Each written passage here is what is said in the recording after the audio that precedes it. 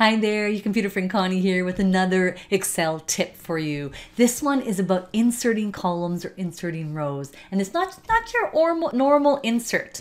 In fact, my example is about a budget.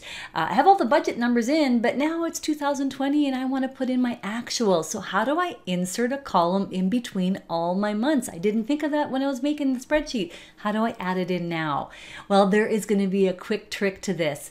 Normally we would just select a column. So I would, beside January, want a blank column for the actuals. I selected that column heading there and I'd hit the insert key, but I do not want to do that 12 times. Sorry, I do not want to do that 12 times. So what could I do instead? What we're going to do, let's undo that, is I'm going to select that first column where I want it to go, and then I'm going to hold the control key down and click on the column headings. Be careful don't click anywhere else in your spreadsheet, just the column headings.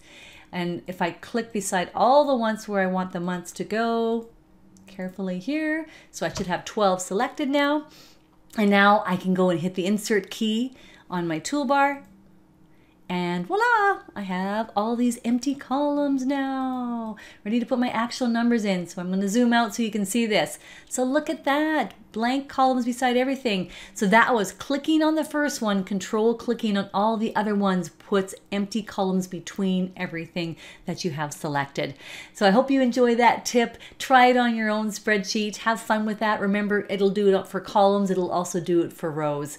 And if you're interested in learning more about Excel and you have a team of people that use Excel every day, please reach out to me, give me a call. I've got a little link below there I'd like you to click on, and we can set up a quick Excel strategy call for you.